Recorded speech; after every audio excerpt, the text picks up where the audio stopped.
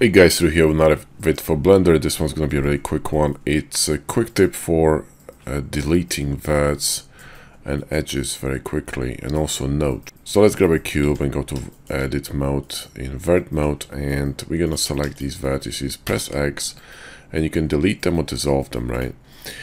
But there's a quicker way. By pressing Ctrl X, you can just delete them really quickly like that. So select two, Ctrl X, and you're done, right? But it also works with nodes. So if I'm going to, add a color here or like a material or something, and I'm gonna try to delete one of these nodes, I don't really have to come here and delete it. All I need to do is simply press Ctrl X. It's really quick because your hand doesn't have to move, press delete, and it saves a lot of time. People sometimes tell me like, what's the difference? I can just press delete.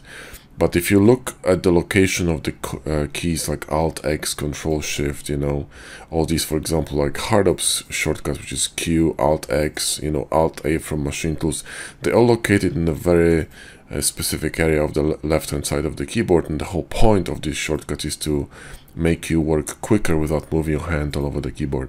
So anyway, quick tip for you guys. Hope you enjoyed it. Give us a like and sub if you did, and I'll catch you in the next video.